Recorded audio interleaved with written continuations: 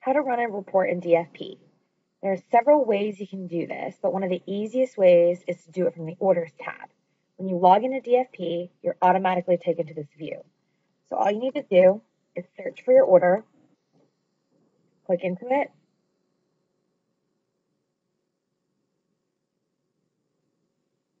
and hit Run Report.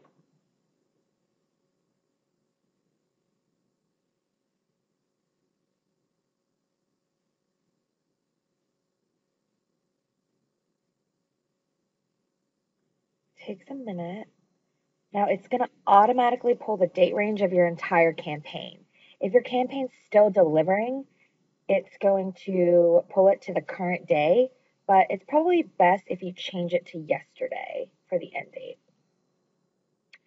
Now, date is automatically selected as a dimension, so unless you want to pull a report by date, then you're going to want to select the drop down, scroll down, and hit remove this dimension. Run report.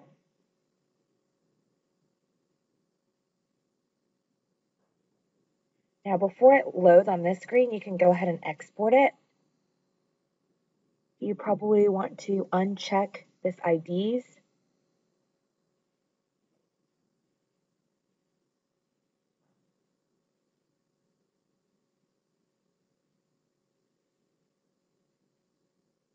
Hit enable editing.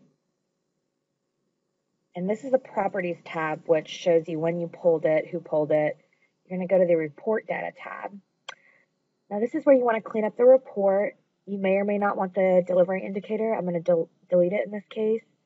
You can also delete anything dealing with revenue.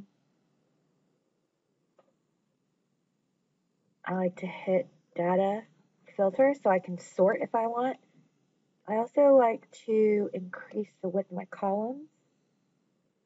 And now it's ready to save.